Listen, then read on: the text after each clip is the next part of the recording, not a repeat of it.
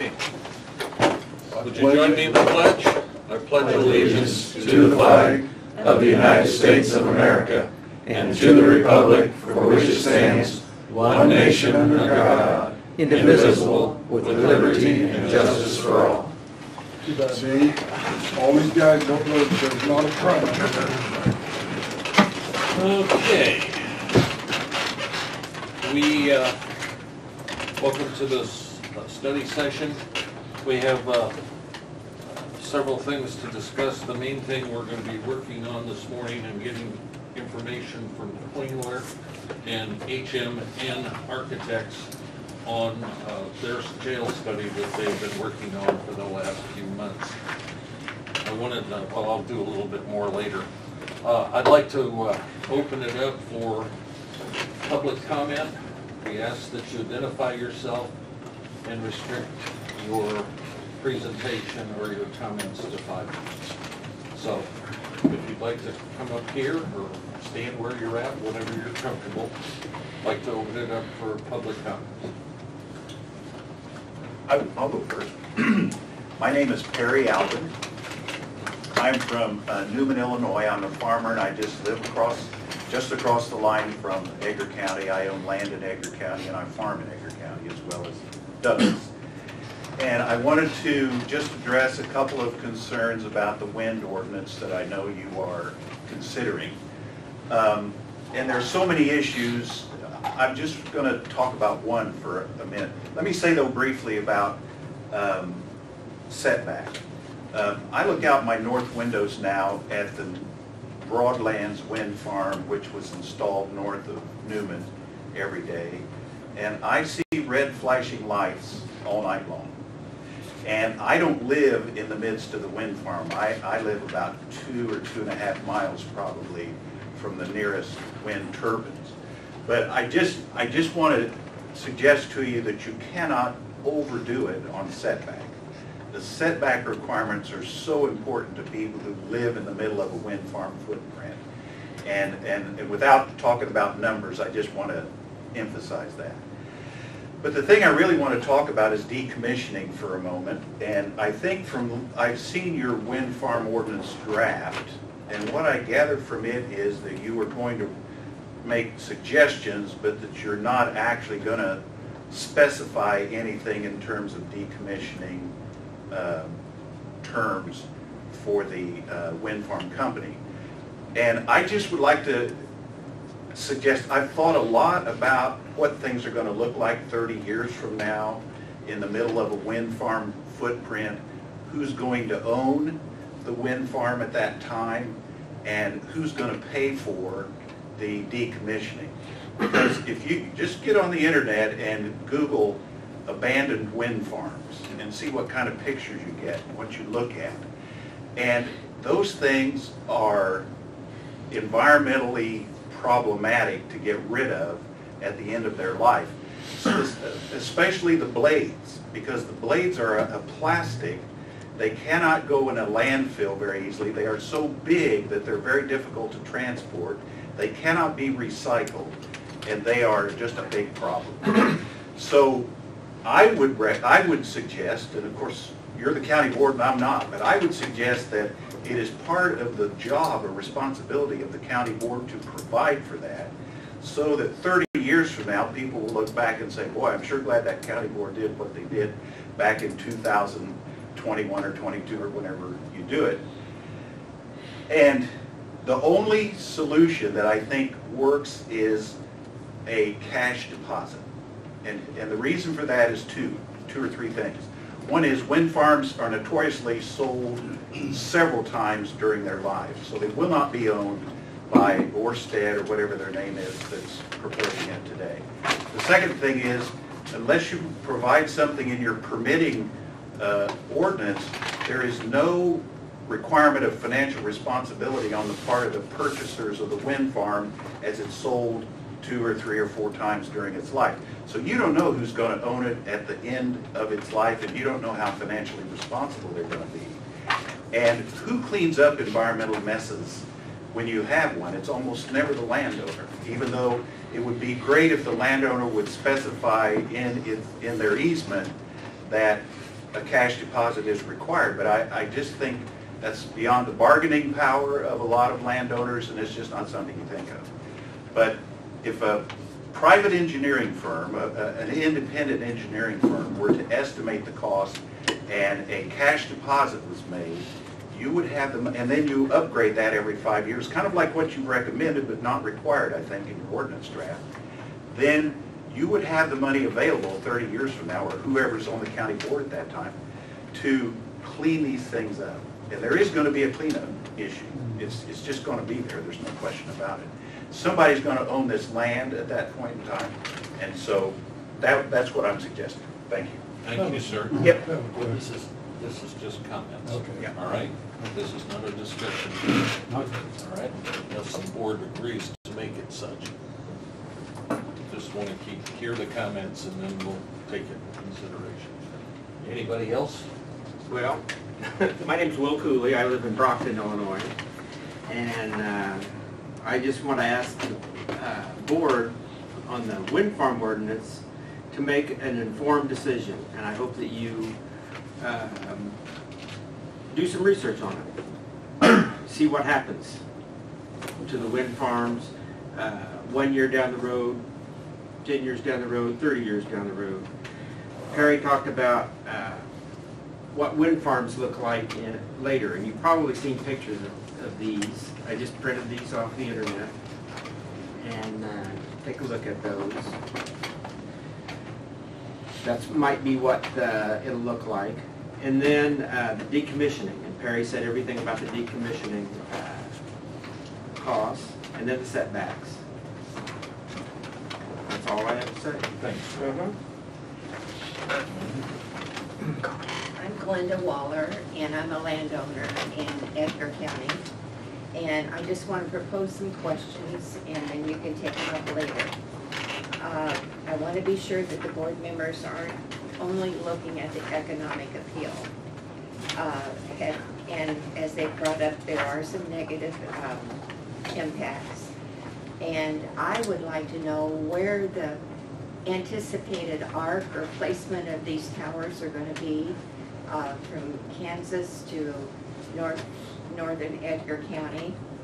And have the board members talked with or done a tour of turbines, the road conditions over at Harvest Ridge? You might do that, because I'm understanding that some of the road conditions haven't been returned to their original conditions. And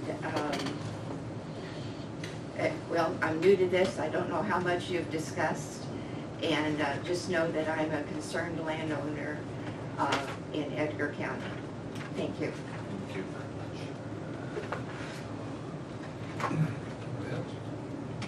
very much. Most everybody knows me. I'm Kirk Allen.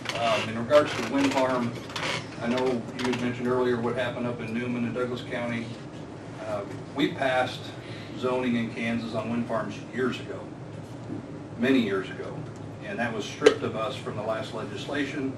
We knew then from the lobbyists that we may see that very same thing happen here at the county level.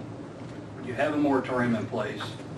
I would recommend or suggest, however you want to put it, take the time to really evaluate the information, even put together a committee both for and against of people to go over the information. I've got 5 or 6 binders of information that we use from all over the world to research before we put our zoning in place. And we researched this for close to a year. And we had a solid ordinance, and it was taken from us. When you talk about ordinances and zoning, which is what this ordinance basically is, your first obligation is to people's property values. Every zoning statute out there, that's number one, property values and safety. Property values, you show me one place that's ever put in these wind farms without proper setbacks. What happens to those property values? They tank. They are not enhancing anybody's property value. I just got sent footage, I shared it on my personal Facebook page from a friend in New Mexico, 20 to 23 year wind farm. Decommissioning is the biggest problem, and they're literally blowing up the base, letting them fall over, and scrappers come and take whatever they want. and then the government's left to clean up the rest of it. The people aren't, the landowners, people will say, well, decommissioning is their problem, it's on their land. Well, yeah, well, the landowner doesn't, they can't afford it. So who's going to clean it up? It ends up being an environmental issue, and it's always the government that cleans it up. Now, there's a lot of stuff that is on both sides of the aisle, and I know you guys get told one thing by the wind farms and something negative on the other side. I get that. Put a committee together of some independent people on both sides of the aisle and do the research that some of us have done. And I know Douglas County did a whole bunch of it, and I forget the township that was up there that did it. We spoke in Springfield with them on that matter. And big money is controlling this, period. I mean, they have bought off superintendents, that literally school boards signed contracts that they would speak only positive about it. And if they ever spoke against it, they would have to pay the money back. That's blackmail. And that contract actually did get rescinded after we exposed that. You don't play fair in this world with this big business. They don't play that way. They do what they want for their best interest. And if you think otherwise, you're being fooled. That's all I've got. That's it? That's it. Since you're not going to let them ask any Nothing on questions, me. or have some open transparency discussion on it. Thanks. I would encourage, if you've got questions, send them, because we'll publish the questions. We want answers to the questions.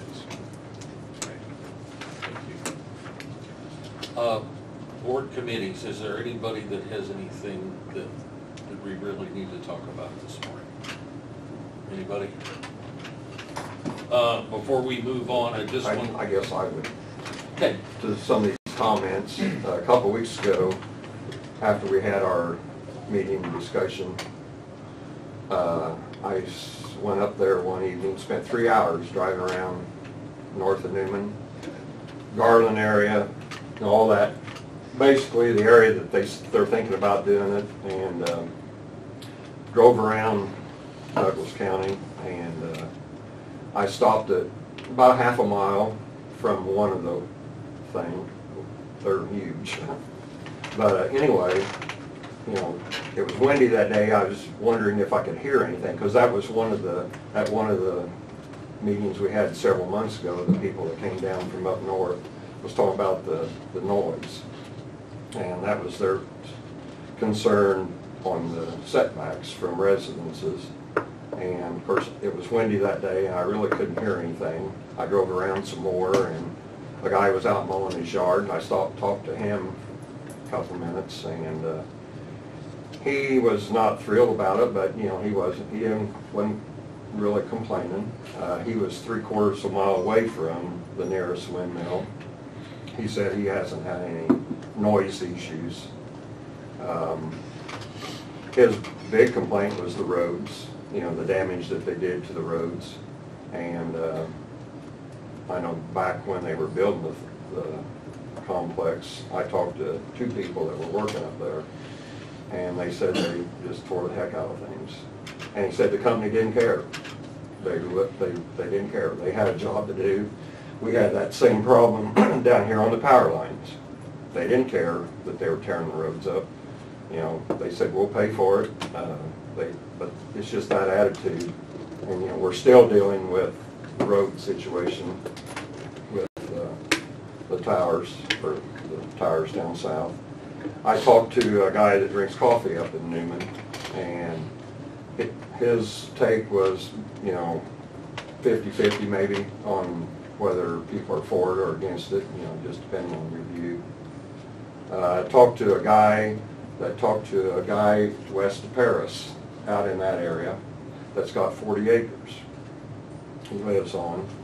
His concern was that, you know, he's only got 40 acres, you know, you got these big farms around him, he could be surrounded by these towers, and he doesn't want them. And, you know, him being a little landowner, there's nothing he can do about it, you know. And, you know, I've made it clear that my stance is I don't want them in Edgar County. Every place I go seeing these towers, it ruins the countryside. I just remember coming from Newman, going back to 49 and 36, looking to the north and seeing that, and then I turned to the south and there was nothing. I thought, what a relief when I started driving south. So, you know, I'm still with, I don't want them, but I'd be reasonable, but I'm at 2,600 and I'm not going to change that. I stopped at one that was a quarter mile away and I thought, wow, those are huge. I mean, that just kind of overwhelmed me. And I was thinking the other day, looking out my picture window, if there was one a quarter mile from my house and I had to live with that, I'm looking out for the people that don't want it. You know, with our ordinance, the people can waive that 20, you know, whatever figure we come up with. In the end, they can waive it, and the landowners, you know, not even a land, you know, someone owns a house, if they don't mind it being within, I think our ordinance says 1,000, they can have that. That's their choice. We're not stopping that, but it's the ones that don't want it. I feel like we need to look out for them. That's it. Okay, we're gonna have this discussion the next 2 meetings. Right. So, I mean, we've got a lot on, no, go ahead, you've asked twice, so. I just talked to a landowner who has, and then basically in his backyard, he has no complaints. That's just a different issue from you, but, you know, talk to different people, so you can get different ideas and different feelings, but that's just what he said. I told you before, my son's a road commissioner in Newman, Joey Bush, and he, straightforward, he's just pissed about the roads and the way they treat him. Because it just caused him an ungodly amount of work. He said they pay, but what was said before, they really do. Well, they made his life miserable for a Yeah. while, yeah. But, and I want to add, I agree, decommissioning is a big issue. Oh, yeah. And, I mean, most of us aren't going to be around when that comes, but someone will be, and someone's got to deal with it. Well, and of course, we've got legal advice on how to handle that through citing, Right. approvals, and they're pretty strong on how we should handle that, our legal advice. So, anybody, I mean, a couple, all right. The audit, we're going to have a meeting, our next study session. Thank you all for being here. Thank you. Thank you. The study session, Matt will be here, Schuler, and we'll make a full presentation at a study session so that we can spend some time on it. The only thing we haven't gotten you is the single audit, which was just finished. So we'll do that this week, and then he will go over everything, okay? Let's see. Airport, we've had a major issue on the taxiway project. We broke through. We didn't break through, but, you know. So they're trying to figure out how to fix that. And the state and the engineers and their engineers and everybody's engineers are trying to figure out what happened. It was bored. They did core borings on it. And I guess what the core boring showed is really what's on a majority of that. So they took off a couple of inches of asphalt, milled it, or did they do the whole? According to Tom, they took 4. Oh, And they're supposed to leave 2. Right. And then in places, not everywhere, but in places, the dirt, the Right. grounds come up through it. Right. The drains weren't working, they got on it too soon, doesn't matter, they gotta come up with plan B on how to fix it. Also, we found out, since we've all been together, that we have 2 projects. The main runway, the old one, is approved to be resurfaced here next year. And then the Plattus, or the control systems for 300,000 has been approved also. So those projects can move through and go forward. Let's see. Bellwether is going to be here either the last study session in June or the first study session in July to go over their proposed personnel policy. That's an update from what we've had. Yes. I apologize. I've got another meeting to get to for an interview here at 10, so do you care if I just give an update real quick? That's fine. I apologize. On the EMS side, we did purchase another ambulance. With state and Carl approval, I'm hoping to have 5 in service. Right now we have 4. The plan was to replace 1, but I am going to try to put 5 in service, with 1 being a BLS unit. We're taking delivery of that new unit in August. first part of August, hoping to have that completed licensed by the middle of August. Also, board approved us, we have 2 mechanical CPR devices. We've had great success with those so far, so we did get approved for 2 more. So each ambulance will have a mechanical CPR device on it. New ambulance is coming, has about every safety feature that you can possibly add for crew and patient safety, so we're looking forward to that. Again, I apologize, does anybody have any questions for me before I have to leave? All right, thank you guys. Thank you. Anyway, the draft of the policy will be out, and we'll have a meeting with the, once they've had a chance to absorb it and get some input from department heads and elected officials. Let's see. Callie Baber, we need to address that issue one way or the other on whether we should offer help to them. I don't know what we can do for sure. You know what everybody know what I'm talking about. She wants to have some mural painted on her building. So, you know, I don't know where that would come from, but maybe somebody else has some ideas. We need to talk about that soon. Go ahead. So you're talking about financial assistance, not just a letter of support. Well, we could do that. I mean, I don't know where she's going with that. That seems, usually chambers deal with those types of situations.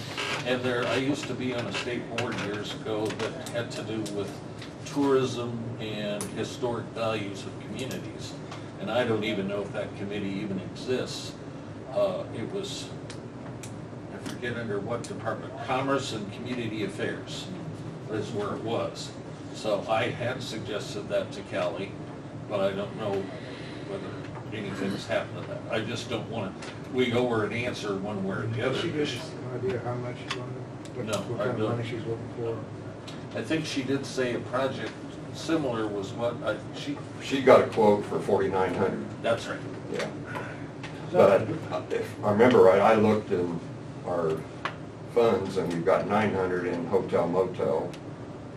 And that comes from one place in Chrisman and Two places. and there one in Grandview or Kansas.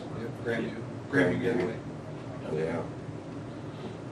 But I don't know whether, I'd have to read whether we could legally use those funds for that. I don't know that we can or can't. I mean, I don't know. I mean, but if we'd have to, if we were proposing that, I think we'd have to ask Mark if we could even use the funds for that.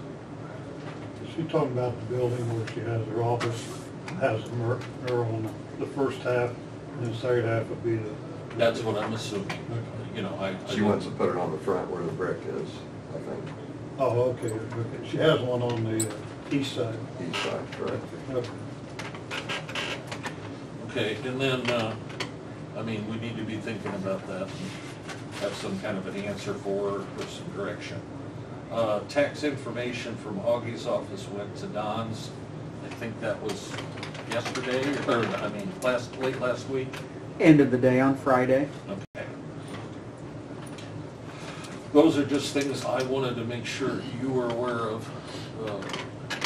The state of Illinois sent out over $500,000 to the county for the townships, and that was, I think, the fourth of 6 payments that they were going to make. In the county highway department received roughly $120,000. So that has happened. Augie, did you have anything else to add? Okay. No, well, yes, I do. I just thought of it. Last week when I talked to Callie, I asked her if she'd contacted the Edgar County Community Foundation, and she had not yet. So I was directing her over to that. That's a good idea. So, Yes, ma'am. I have a couple questions on airport. Yes. So if there's some failure where they've been tearing it up, where's the cost gonna come from? Where's That the would fund come gonna from the FAA funds that the state controls. And they do have extra funds, and then they also have the rescue funds.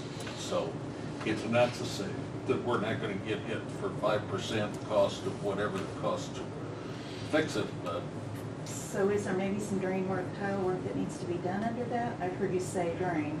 Yeah. We don't know. We don't know, Okay. and the engineers are taking a look at it the next few days and then working with the state. And then they'll come up with, I'm sure we'll have some information by the next study session. Okay, and then that other runway, Yes. is it the same thing that's gonna be done, or is it just putting resurfacing on top? The main runway would be resurfacing only. Of course, the main runway is, we're not talking taxiway, which is this thick. We're talking the main runway is relatively thick. So Yeah. do planes just get diverted to somewhere else until that project, this Well, we current have- project is done? No, the airport is still open. They just can't use that taxiway, okay? And with Someday the- I'm gonna go get a tour out there, then I'll Yeah, well, understand. that in the jail. Yeah. I mean, it'd be nice to have, Yeah. yes. Anyway, that's what I had. Yes. Did you say you don't think we have to come up with 5%? No, we may have to come May up have with to. another 5%, yes, that's possible. But we also could use that infrastructure under the new bill lists that, so we should be okay, but I can't guarantee what's gonna happen until I get a final report. Okay? Anyway, we got study sessions that have a lot going on with it here in the next few months, okay? I wanted to preface the jail presentation to let you know that what you have received and what you have in front of you is draft. It is totally, a concept that we can take a look at, investigate, give direction, but eventually this presentation will also be made on the 21st of June. Am I correct? 21st of June to Coles County. Our architects and engineers have been working with Coles County on the information, and they're both very supportive of each other. Is that fair to say? Okay? I'd like everybody that's connected with Coles County to introduce themselves, and then you folks, if you would introduce yourself to the board. Okay? Hi, I'm Kelly Lockhart with Coles County Regional Planning. We actually do work for Coles County and every county that surrounds Coles. I'm Kevin McReynolds, I'm Grants Compliance Manager for Coles County Regional Planning. And these two gentlemen, along with their staff, were responsible for preparing and successfully getting us a grant from the USDA for, what, 160? 150. Okay, $150,000 that they'll be using and have been using and will continue to use for the next year plus. Okay? Gentlemen? My name is Sean Harding. I'm with HMN Architects. We're we do jails and healthcare as our two markets of choice that we work in. And I'm Michael Fries. I'm an architect with Klinger and Associates. We're an architecture and engineering firm. And our two firms have partnered together on a couple jail projects, and I'd be happy to speak with you here about the Edgar County Jail study that you received a draft copy and email from, and then also so, do you want us to start? Take it away, guys. Okay. I think we might spread out a little bit, so we're not just in the corner here. You're gonna slide over this way. Yeah, you can actually. Yeah. Well, thanks everyone for allowing us to come to visit. We sent over some PDFs at the end of the week, last week, and that wasn't everything that's in this binder. This binder has kind of a compilation of all the information. What we wanted to be able to get to you was the main report that shows here was our assessment of the jail, and then also share with you some of the population study information that was prepared. We have a third team member that's not here with us today because he doesn't necessarily travel. Actually, he's ill at the moment. But Bill Gardnels is our jail population specialist. He's the one that takes all the jail population data that comes from the sheriff and the jail administrator and is able to say historically, here's the highs and lows for jail population, and then be able to forecast into the future how many beds in the jail do we need to plan for. And so that was part of the information sent to you. And then the thing that gets people all excited is when they get to see an architect draw a floor plan.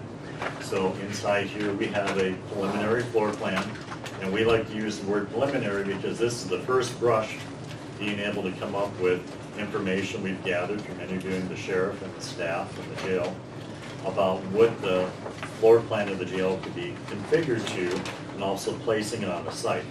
By no means is this the final plan that's going to be constructed. Because as you can imagine, as we do anything in public work, whether it's working on county jails, schools, even hospitals in the private sector, these things evolve and change over time. But it's the first blush, being able to say, here's what we, based upon what's been discussed, and what we've got the input from the sheriff and the staff, we're able to say, here's about the approximate size jail that would comply with current Department of Corrections standards. And then being able to fit that onto a site, in this case it was a site owned by the county, to be able to show the size building footprint on a site. And so, I know Sean had a few talking points he wanted to go over, but kind of wanted to give you just that general introduction.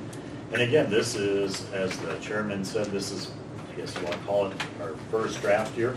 We'll be finalizing this with input from you folks here. And what the intent is that by June 21st, when we have that next presentation, we'll have final edits made, and that will be pretty much the completion of our study that we've done for you on this particular project. Any opening softball questions to get started? Question, you said that you cited it on a piece of ground that we already own. That's not to say that that may not be the site, because multiple sites are being looked at, correct? Correct, yeah. In our proposal, we told the county that working for you, we would do 2 site studies. So we wanted to be able to, for the purpose of this meeting, be able to have at least one site shown that, in this case, it's the, I believe it's the old Floyd Haig site, that's the historical name, the property across the street from the jail that became a parking lot. And it was convenient to use, one, because it's close to the jail, but 2, it's also owned by the county. And we also know in our experience doing this with different clients, when you start talking about ideal properties before you own it, land prices tend to change. And so we wanted to be respectful of that. And the second site plan, which is part of our contract to provide, will be done in the near future when that information has been shared with us. But the idea was to be able to show what this will look like on the site, because a lot of people, seeing is believing. You want to be able to see what it looks like, and then you can have some of your conversations of how you might want to approach other sites. It also just gives you a good visual scale of what a 50-bed facility looks like with all the various areas in the jail that are what we've gone through the program and taken care of. Gives you an idea how much site that takes up, and it's a considerable amount of that site across the street. So with the jail, included in this building is having the jail. Currently, your jail site also houses the 911 dispatch. That would be moving over. We have accounted space for that. On the southeast corner of the jail, if I'm correct on my coordinates here, we have the county server farm and the ICN, the Illinois Century Network point of presence, which is a very large system of servers that connects most of the school districts in the area and some of the law enforcement center. And based upon preliminary information that we've been given to us, as you folks know, that's on a major fiber optic line connection. And we've been told that that can relocate if it stays close to that fiber optic line. So going across the street at this time in the preliminary discussions, that seemed to be pretty favorable. So that's another reason why we chose to work in that site there across the street. And so relocation of that is actually included. So when it gets down to the end of it, the site where the current jail would be vacant. There would be no buildings left behind. The radio antenna there would also be relocated as well. So I guess before we start talking about the new building, we should probably talk about the existing building a little bit. And so in part of our report in this binder, We've put in reference information from some of the studies that have already been done. You know, a couple of years ago, you had some issues with the jail. The jail was shut down for a period of time, and several firms and organizations came through and did very detailed report assessments of your jail. And we typically do similar studies ourselves. And so we wanted to make sure we put those in there as reference. So that way, as you're looking through our information, well, what did, say, Sycamore Engineering do a couple of years ago? What did they say? It's all in there for you there in the reference sections in the back. Our study that we put in, I'm going to let Sean talk about this more specifically, is trying to look at your jail, your existing county jail, from a safety and an operations standpoint. I'll let Sean take it from here. Well, I laid my report out similar to how a USDA form would require us to lay out the way the report is written.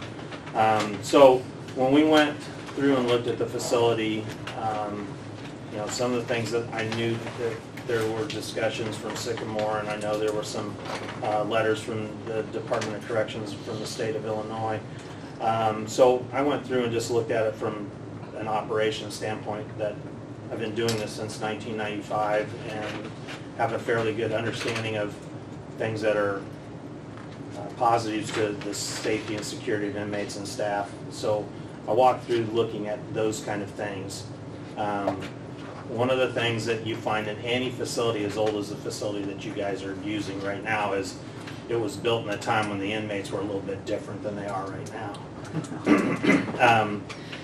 The old construction where they used the strap construction for the cells, you know, those inmates at that time, there was not problems with some of the mental health issues and stuff like we've got now. So today's cell design is much different looking. Actually, the newer portion of the jail is actually designed similar to what we do. A lot of our jails that we design today there are no points where a person can tie a ligature off to, you know, place in the cell and harm themselves. There's no way for those people to necessarily reach through those areas and grab a hold of a staff member and potentially hurt a staff member.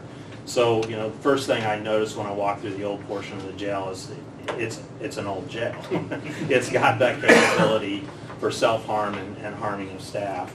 Also, it was pretty evident when I read the state of Illinois comments that there had been some issues with heating and cooling and some of the plumbing issues and stuff.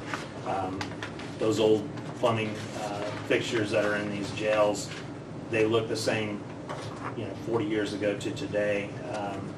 Some of the things that we've learned over those years is the valve boxes and stuff are more easily replaced now on the new stuff than it was on the old fixtures in that facility. So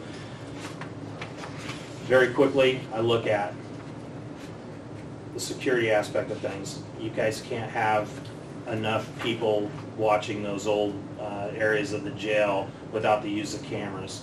Cameras weren't available back when that jail was built in 1892. So we've taken care of that by using security surveillance systems. Those walls are hard. You can't run conduit secured within a wall. You're going to expose it. It's going to be off the wall. So there's access to low voltage. There's access to power. There's access to ligature points. There's a lot of issues with surface mounting that stuff in a facility. If anything, they'll just tear it up and you'll have no camera or no intercom or some of those kind of issues. The worst case, somebody ties off to one of those, spins off on the floor, asphyxiates themselves, and you've got a lawsuit. So we walked around and looked at that. I'm an architect. I actually love looking at these. That old stone structure is amazing to me. I'd save all of them if I could. I just wouldn't house inmates in them. Sprinklers. By all modern code standards, any place a person spends the night and they're not in control of the situation, that building should be sprinkled. And it's not that the building is made of combustible materials, although there are combustible materials in that facility. You know, they get letters from family, they get paper, these guys find ways to squirrel away stuff that you would never expect them to get, even commissary items and whatnot. they'll light mattresses on fire. They will find ways of creating spark or e-cigarettes or whatever it is that they can get a hold of. They'll find ways of creating a flame, and that is smoke is what kills people more than the flame does. So I've worked on 2 county jails recently. We've built new jails for Wright County, Missouri, and Ava. Douglas County, Missouri, which is Ava. Where they had inmates light mattresses on fire or create enough heat to cause smoke in those facilities and had to evacuate the facilities. So modern jail has smoke evac systems, modern jails have sprinklers. We can eliminate a lot of those issues by the new systems that are in place by code now. And they're not present in this facility. I've kind of bulleted my concerns in section B here, and we can just go through that a little bit. What you've got is 2 distinct floors on the existing jail, and you've got... So he's in tab section number 3. Yeah, I'm sorry. That's our assessment report. And so when you go to second page, talk about existing conditions. We're talking about the bullet points down at the bottom. These are kind of the major highlights that we noted when we walked through. So when this jail was built, the sheriff lived in the facility. And, it was, like I said, if you ever watched Mayberry RFD, I mean, Otis, we had a lot of Otis back in those days. We don't have Otis as much as we used to have. So, the family members maybe even made some of the meals for the inmates at that time. Again, those days are gone. So there were no posts on the second or the first floor per se. The sheriff, with a small staff, checked on the inmates, and I assume there was some kind of a time frame that was involved in that at the time. But there were no posts. Nowadays, with the mental health issues and things that we deal with, or even coming off of a high of some kind, it's fairly necessary. It's necessary to have people tour the facility on a regular basis. We call it watch tour, and that allows them to make sure that they don't have somebody that's causing self-harm. With those 2 floors, there was no post per se for a staff member. I will tell you, most of my designs, I try to keep them on 1 floor and try to keep a single post. It helps with staffing, and it also gives them a better view of the whole facility where inmates are kept. And then I talk a little bit about that, linear layouts. In essence, what we had on those 2 floors were linear layouts. In other words, a staff member would have to walk down one side of the cell bank and then walk around and walk down the other side of the cell bank so they can monitor people in the back cells as well as the front cells. In this situation, cameras suffice as the eyes for the staff by doing that. And with the slat cells, it's a little harder to see what's going on in those cells. As I understood reading the State of Illinois report, the upper floor is not habited because of some issues with water and HVAC issues. It also, your response up to that floor, you're going to have to run up a set of steps to get to it. That's, again, why we look a lot at single floor, 1 level housing on most of our designs. The functioning mechanical systems, right now, from my walk in there, I would say don't meet the air changes required by the codes right now for an institutional occupancy. I've not measured that. I'd have to hire a test and balance company to tell me that for sure, but you can kind of walk into a room and feel if it's a little muggy in the rooms or not. And obviously, guys, this has been a weird year. It's been a weird year for my firm. I'm guessing Klingner could say the same thing. We do a lot of healthcare. I've had to make a lot of changes in what we do in design. You have one person walk into an emergency department that has COVID, and I've shut down an entire portion of a hospital, and that just doesn't happen. We can't do that. A lot of this, what we're talking about in these, I mean, if you get flu, medical resistant tuberculosis, MRSA, they're all very contagious diseases. You get those in a jail, and it spreads if you don't have the right facilities. So we'll talk a little bit about that when we get into the medical side of things as well, but mechanical systems play a huge role in that and keeping some of those pathogens moving out of the facility at all times. ADA, or ADAG as we call it, there's not anything about the old jail that meets any of the handicap accessibility standards. You got to get up 2 or 3 steps just to get into that first level from the new jail, and you got to go up steps. There is a ramp, but there are also steps up to the new 1980s edition. The other thing to piggyback upon that is, we're probably not going to have very many ADA employees working there, but occasionally inmates do come with accessibility issues. The other side of it too, if it's not ADA accessible, that means if the medics have to come and bring a stretcher cot in, it's not easy to get a stretcher cot in from an ambulance too. So that in terms of medical response too, there's some issues there, so that's something important to think about. I mentioned earlier there is some wood throughout the old 1892 structure. There's wood stairs, there's wood in the nailers and the roof structure and stuff like that. Obviously, we design our facilities to be non-combustible, and there are major changes since 1892 in the codes for that very reason, that these people do find ways of creating a fire or smoke in a facility like this. And then just the age of the, I can't tell you that every bit of electrical has been replaced in this facility. It's up to standards or current code.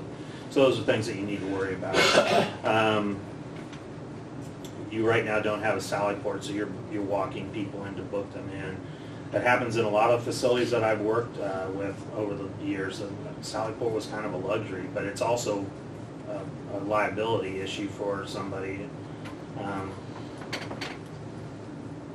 Sheriff, you might be able to give me some backup on this, but if you're going to have a problem with an inmate, it's usually right at when they start the booking process. They're either at the kind of the fight and flight thing happens at that point. They're not going home tonight. Yeah. They've been caught, and now they know they're going to have to go through this process, and that's usually where things happen. A lot of times Sally Port is basically a garage, and it's usually 1 or 2 doors, and it's a safe place to unload an inmate, to bring an inmate into the facility and start the intake and booking process.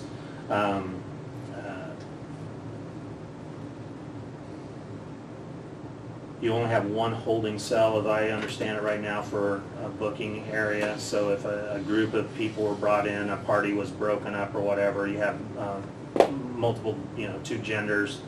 And I won't get into that whole discussion, but we have 2 genders. You've got to find a home for somebody other than that holding cell.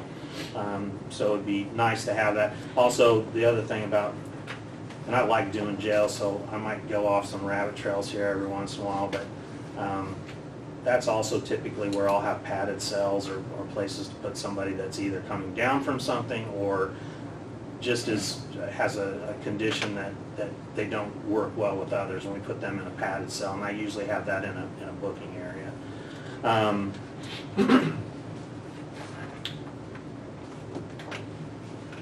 That's also another point in the facility where the introduction of contraband is highly likely, so that's the other reason why holding cells are good, because they can go through a true process of getting the intake and booking taken care of, check that person over before they're introduced into a housing area.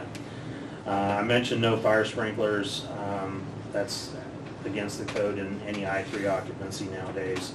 Retrofitted security electronics, we talked about that just a little bit. I think I've got a picture in there where you guys have made use of a port that leads in, that you can either drop tear gas or whatever within the cell. There's an opening there. Maybe it's a gun port. I don't know exactly what that is. I don't know if I've ever seen one. But there is a port into the housing area that now has become an area for them to bring conduit out of that area from the cameras and from the other devices that they've installed, and it's a port for that conduit to come out, and all the switches are around that port. It's actually quite an amazing picture, I think. We talked about the original jail bars. They're riveted steel strap. They limit visibility. It's an easy place for an inmate to tie a ligature to. Openings and straps also allow inmates the ability to reach through and attempt to reach staff. Staff office is the booking area and the control room in the newer 1980s facility. The one thing I will say about that is when I walked in there, all the doors were open, so if somebody did happen to get loose and ran the hallway, they had access to any of those rooms.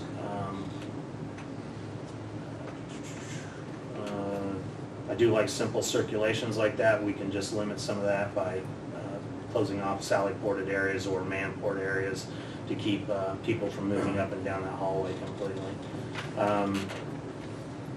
The current layout is not favorable for classification of inmates. It's not that it's not, we've got areas to put people, there's just not enough areas to, typical classification separates people into 7 different types of groups.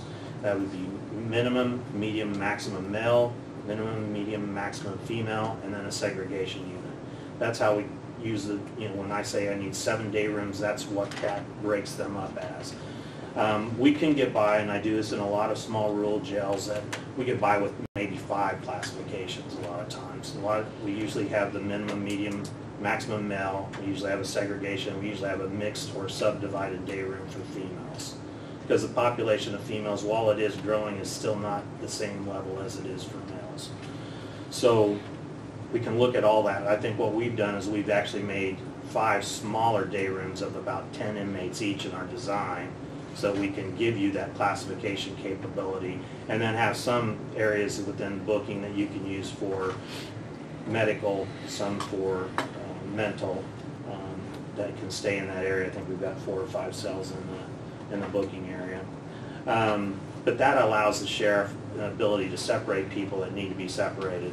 And I think everyone thinks, well, the murderers are the bad guys, so they're the segs, and the guy who wrote a bad check or whatever, he's the minimum security. It doesn't work like that. It never has worked like that. Usually, as a matter of fact, Sheriff, I would maybe ask you if some of your people that you have to separate from others are sometimes the least in terms of offense, but they just don't have a temperament for being in the facility. Shower, this is a little nitpicky, but in modern jail design, we usually have 12 inmates per shower. In some ways you can look at it's 1 per 8. Right now, I think one of your showers doesn't even function, and so you probably are shy in your showers. There's no infirmary. The kitchen is no longer utilized for production, and that area could probably be repurposed.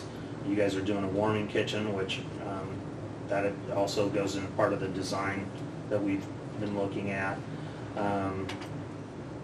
It right now functions as the staff area, staff break area. The dumbwaiter that ties the kitchen to the upper floor of the jail is wood framed, and it's actually a fire hazard in terms of construction materials. You've got some 9x9 vinyl composite tile, which typically means that the glue or the tile itself has asbestos in it. And I'm guessing if that's there, there's some probably pipe insulation that also has some asbestos in that as well. Penetrations and through the wall of several places, especially I think lower level, they're not sealed with fireproof caulking. You can see some of the photos that I've added through this on some of the areas. Top 2 are one's going up to the upper floor, the one is the attic, and then 2 down in the basement. The next page you can see the steps up to the lower level of the original 1892 jail and the strap steel door, and then the court with the multiple electrical devices that are using that port for access for the conduit. And then the new modern jail, which is, I'll be honest, you look at something I just did, it doesn't look that much different than what you're seeing in this 1980s edition. Layout that I do might be a little bit different, but the materials, the way it's done, the doors and all that are done actually not much different than what I would do today. We talk a little bit about the proposed facility, and obviously there's a section back there that has a layout for you guys to take a look at, and it's based off the program that I sat down with the sheriff and the jailer, and we went through a program of spaces they felt they needed. And I will tell you that's kind of a wish list. I mean, we kind of go through and what would you like to have? I mean, it's like the kid in the, you know, with the Sears catalog. I mean, you mark every page. It doesn't mean you're gonna get it all. You know, Santa might not treat you well, but that's the starting point for this. And then you whittle down. There's always a budget, and that's the thing that I don't think, you know, there's a lot of guys that will sit there and say wants and needs, and they're the same thing. They're not the same thing. We understand that there's budgets that we need to work from as well. So we went through and looked at and the program, I believe, is section 4, so you can kind of go through and see what we did in section 4. After the fact, it's fairly boring reading, but it talks about janitors' closets and stuff like that. So when we talked about programming in the architecture world, that was really interviewing. So interviewing the Yes. sheriff and the staff, asking questions, what are your building needs and your building wants? And then they tell us, you know, different functions or different types of rooms. And then when you look at section 4, you see where we started in our experience, be able to approximate what size of rooms or what size of spaces those are, so we can start to work towards developing that first floor plan. So again, it's a compilation of all the study work that we've done, and it's trying to capture everything. And then as we go through conversations like this with you folks, then we start to whittle it down, like Sean said, to make sure that we're getting, you know, exactly what you're needing. At least we're capturing everything up front. Yes. So one of the things that I used in kind of our discussion was the layout of the Warren County Jail that we've been working on with Klingner, and it's about the same. It's a 48-bed facility, so it's close. And there was some discussions about courts and EOC and training, and I like to make most of my jails have some, I like my rooms to have multiple purposes because square footage in a jail is expensive. So I look at every room and say, how many times are you going to be in emergency operations center? You need to have everything in place, but how often is it going to be that? How often it be when it's not an emergency operations center? So, you know, the plan that we did for Warren is different. Housing on the plans that HMN does are all going to look similar. I usually have a hub and then the spokes that create the day room walls. What that does is it allows one person or two, depending on how you want to staff it, good visual lines in all the housing areas. From a county standpoint, it's a much better system in terms of liability and every other thing. Again, I work in rural facilities pretty much every day of my life, and nobody ever has the amount of staff or the abilities to just go find somebody easily in the county, for a county facility. The candidates are limited because a lot of my rural counties, the population is declining, and they have to pass a certain number of criteria to be able to be hired by a facility. You can't hire felons to house felons, so we have to think in terms of how we staff these things as well. Go into the page 7, you'll see typical day room setting to give you an idea what those slices of pie and that hub and spoke design look like. And then you'll see also a typical cell that is of just a recent jail that we just completed. This is Wright County, I believe this is Wright County, Missouri. They all kind of look the same, so I have to think about when I see the stenciling or whatever, which one I've done there. You guys are doing about 2 county jails a year. I did 6 in the last 2 years, so then I got 3 more that I'm in the process of finishing documents on. So yeah, we stay busy with, I work on jails every day, all day, so. One of the things we talked about a little bit about materials.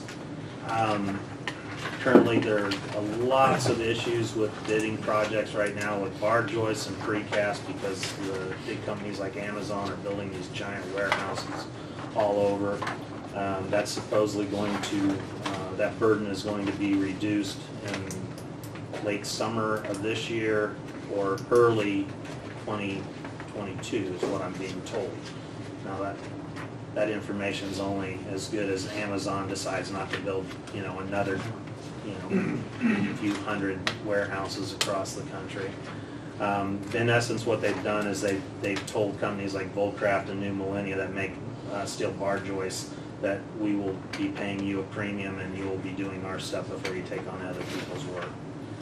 I was told that one of my jails was complicated, and I said, are you kidding me? You guys have done most of my jails. I've never had you tell me they were complicated. What he said was, it's a lot more complicated than a 500,000 square foot warehouse that uses the same joist from one end to the other. So, Bar joists are when you go into like a big box store or a grocery store, you look up at the ceiling, you see those steel bar joists that are coming across yeah, that. it looks like a kind of a zigzaggy looking ladder across the top that holds the deck up.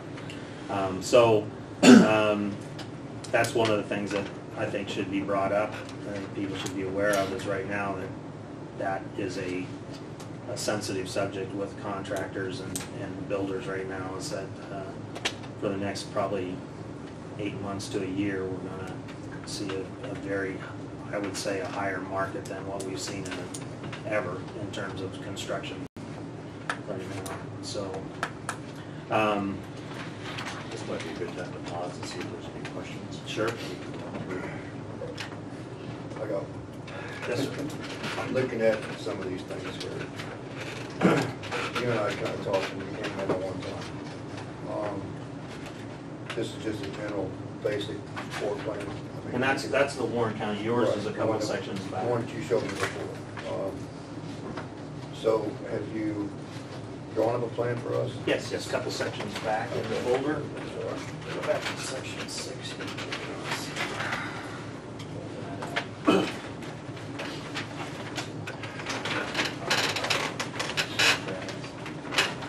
So your bed count actually is higher by a couple than Warren, and then you wanted more cell space than dorm space. So I changed that, and then there were some other things that actually we didn't talk about, but there was some questions and that, people asking about, like emergency operations center and some of that. So you'll see some spaces in there that we didn't talk about, but it's been brought up to us that it would be beneficial in this facility. Okay, so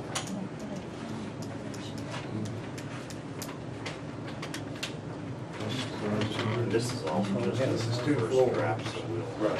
That's where you come up with the amount of. Yeah, so what we refer to it as a mezzanine, so I can get by without putting an elevator in. So it's basically just a walkway. So they go up a set of stairs to a walkway in front of the cells. Yeah, and it's basically a copy of that floor plan. It becomes a mezzanine, except it's just the stairs and that 5-foot walkway as opposed to the whole day room floor. So that's considered ADA because anybody. I can get anybody down on the same looking thing on the lower level. That's good.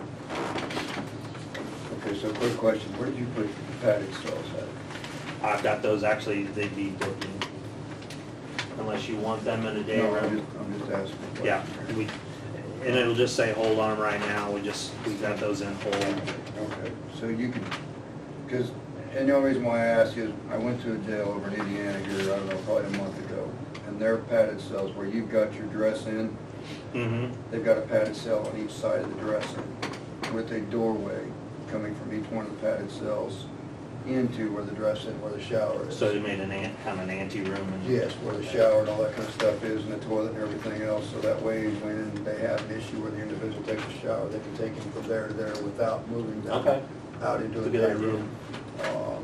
And I like that aspect of it when I seen it in Tarleton.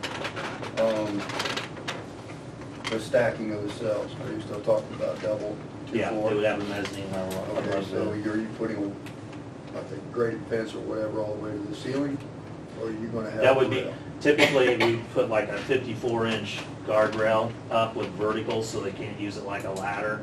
But all my juveniles, we have to fence, we have to take it up to the soffit. And that's So- kind of what I was asking. And that's fine, because- we've done that. I think Douglas County, Missouri, we've got full height cage on all those. Because of my background, I've seen guys thrown off of a Correct. deck before. Yeah, we're not to that level of detail in this Right, one. I okay. mean, I mean, I'm just asking a question. I might actually just put the word office on a few things, because I don't know how you guys want to, how do you guys want to do this, some of this. Typically, I put my padded cells right across from the booking desk so that that person has a view into it, but the idea of having a shower in between and a kind of an ante-room makes some sense. Because that's where they had, was their dress-in cell, was like their dress-in was between the two padded cells. And typically, you'll have them in what we call, so I can talk cop with him. We call them a pickle suit. It's a padded suit that ties on the sides, and they don't have anything they can shred and tie off to anything. So typically the person in a padded cell has very little to work with, and you don't want them having anything, because that padding is very expensive, and if they have handcuffs on, they'll use those handcuffs to mar up the Lexan on the window, and they'll use it to tear up the padding in the cell, and it's about 25 grand a cell right now to do a cell of padding. So what they had with the shower and everything in there, that eliminated their dress-in thing and everything, and it basically you use the shower for your two padded cells plus bringing people in on intake and everything else right there and bring them back out. And this is a fairly detailed plan for this level that we're talking right now, but I know guys that do jail operations are going to be a little bit more critical, and they're going to want to see how that flow works, because that's all a jail is about, flow. Bringing people from a sally port into booking, into the housing, and then if they bail out, how do they bail out? And how do we go about that process of getting that person back out and avoid contraband issues and stuff like that. So I'm probably a little more detailed than I typically would be, but no, you're all right. I'm just kind of, because I really like that idea when I was over there, and it's up at Petersburg, it's Fountain County, and they're it's 9 months, a year old, something of that nature. A lot of times after hours, there's nobody sitting in the reception area or the jail admin area, so we usually put a window from our control room area into the public lobby so that those people can, if somebody, and the doors are usually tied into a security electronics or access control system that allows a door to signal somebody in control when the door is open, and when that door is open, they know to go over there and check the lobby. Sometimes that's a person running away from somebody and they need help, and then sometimes it's a bail bondsman trying to figure out if he wants to bail somebody out and wants to do a face-to-face with that person. So you'll see that our control room kind of looks into the lobby as well as the 5 housing areas and the exercise yard. And your exercise yard, that was another question I was going to ask you. Is that got a skylight? Are you putting skylights in yours? Or do you have, the one thing they had was they probably had, I don't know, it was probably 30 foot tall. I don't know how tall your exercise area is. Typically, to meet American Correctional Association, we have to be, I think it's 18 feet. And that's based on reasons that you'll never do a basketball shot, which we don't advocate putting a basketball goal or anything in those, and just let them walk or do their calisthenics or whatever. But they had metal shuttered windows, 2 of them. Okay. That they could use a button from inside the control center that opened which gave light in. Yeah, we usually do a coiling overhead door and then a security grid, and then I always ask for a hell screen over that to keep the birds and stuff from coming in. Okay. We have recently though, when the weather's bad, we have been putting skylights in as well, just so that they get the daylight. Right. Okay. We'll have an opportunity to really get into the nitty-gritty. Okay. I'm just, that's part of it, sorry. But you got my card, you can absolutely get a hold of me on that stuff. We encourage you, all staff, to ask questions, make sure they understand what's going on. Okay?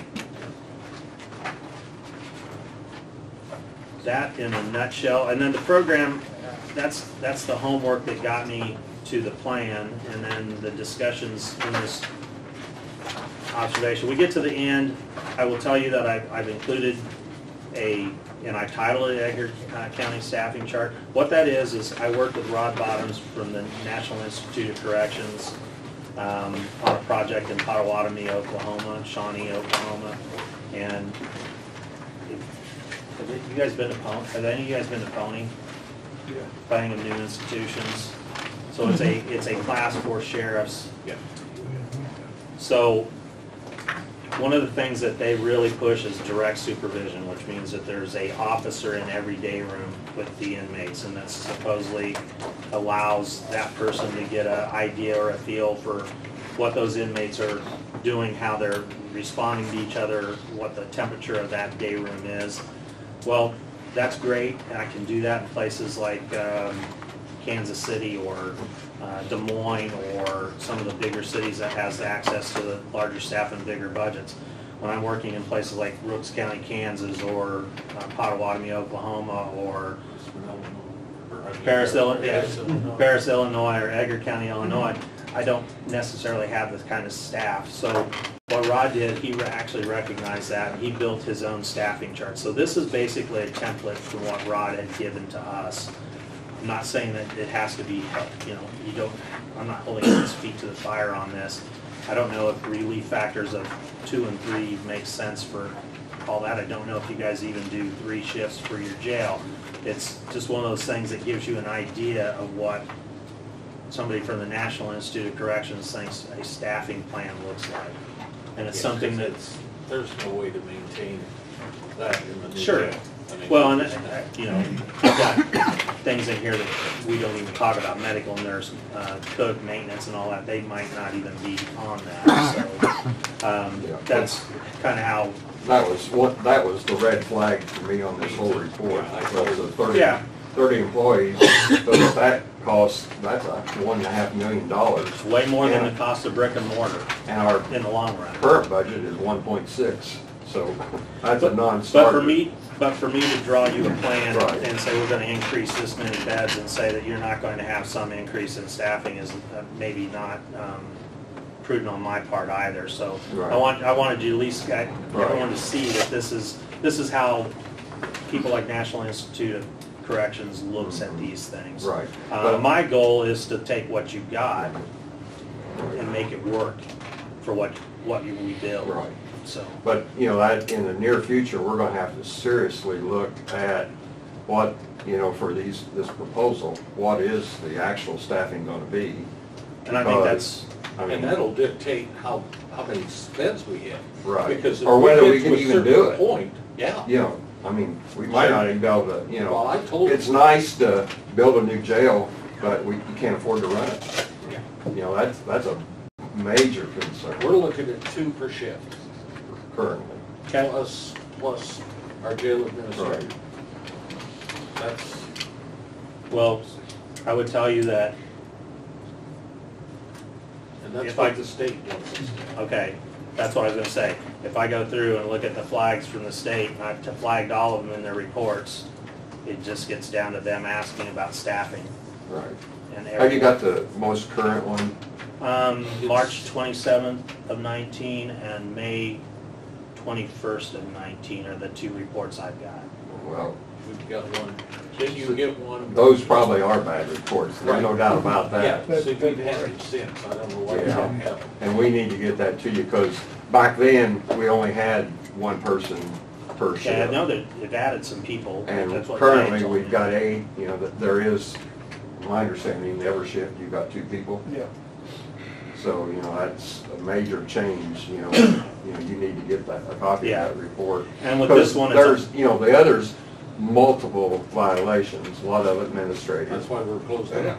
Right, but, you know, with the new jail administrator coming in and straightening things out and hiring the additional people, we were able to get the jail back open, and the state has come in since then, has come in and done a report, and I think there was only 1 violation. And that was with making this 30-minute cell checks, and I Yeah. think they've addressed that, and we're good to go now. And that's hopefully what I'm doing is just giving you guys some Right. ammunition for beating those tabs. Right. And we also realize that potentially this project can grow to the next level when you're working with Coles County directly. And so we want to be able to say we've asked those questions and provide answers, because then the person who does that next study will probably have some of this information, and so then they're not going back and recreating the wheel or changing the wheel per se. We can say we've answered, you know, cook's not necessary, you know, they want 2 per shift. So we can start to provide some of that information about help on with the next step. I don't know where it is, Sheriff, you may know, but there's also a trigger to staffing at a certain point or certain cell. In other words, if you've got 50, then you jump up for more requirements, I think. I don't know where that is. It could be 60, but if you have more, the more you have, the more staff you need to have, obviously. Do you remember something on that order, Carl, or am I dreaming that? Where if we were at 40, our staffing needs would be, More than layout. well, it's layout, but it also gets to the point where, I don't think we're close to where that. even at 50 or 60? I don't think so. I'd have to- Well, I'd that's have to look fine. at that again. I mean, but- we need to be, the point Right. is, we need to be cognizant of We need to that. look into that. Because putting 8 more people on to cover shifts would be devastating. Right. I've got the Illinois statutes. The most that I think is 60 people you'd have to have is 3 per shift. See, that's what I'm getting. And this That's- says 60, I think. Yeah, it's 50 actually in the housing, and then we make up some of that in that holding area. Well, And I usually put a skylight in holding, so if you've got somebody that just will not work in a housing area, you've got a spot that you can put them back They're in. not gonna work in the housing area, they're gonna work for me. So, Well, at any rate, I'm just saying we've got to be cognizant of that Right. fact. Because that, you know. So we beat that. But I had called Michael on that, what was that, Friday night? Yeah. Because I read this thing about 5 times, so. So, Anyway, so maybe one thing we should cover over quick is section 2, which was the, I'll call it the nerdy math of the jail population study. Michael, does anybody, do we need to take a 5-minute break? Does somebody need to go to the little boys' room or anything? Based on my age, Well, well, let's just take a quick break, stretch your feet, go to the gym if you have to. Don't smoke them if you got them. That's not fine.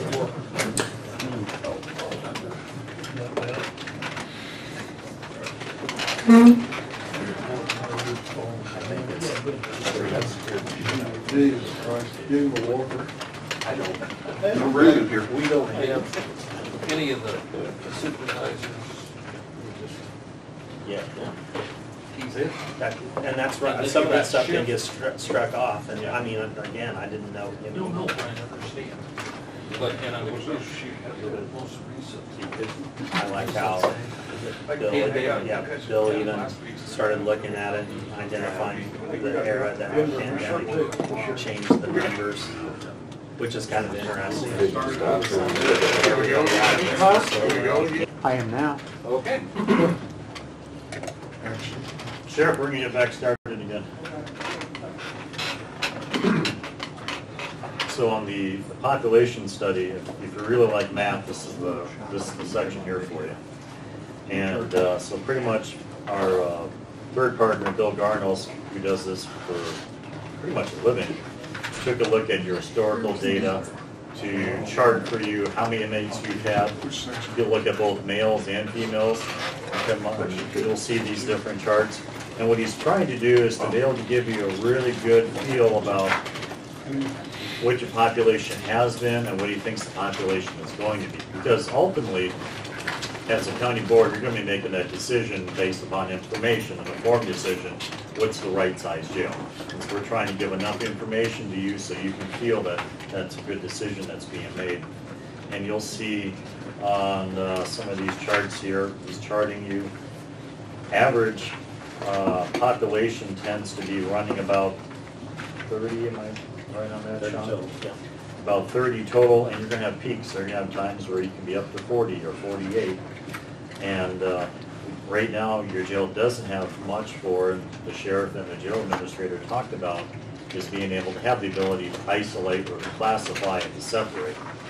And so, when we came up with the number that we did for a 60-bed jail, that gives you in the dorm area a total of,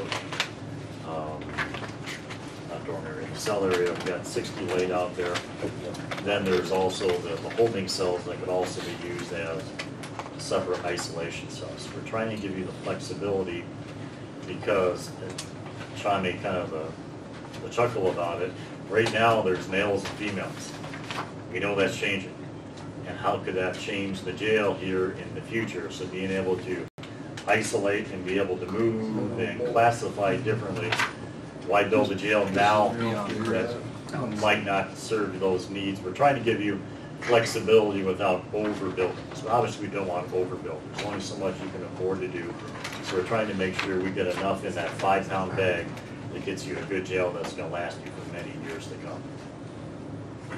So the highlight is, I think, on the very last page of that jail inmate study, just to get to that section 2, he talks about your average daily count for the past 7.5 years. You've been averaging 30 inmates, and what's that? The highest numbers of those been, 35, 34, and that's on the annual, and then what it was like on a monthly basis. So when you look at a monthly basis, that's when you start to get into 40s, even the high 40s.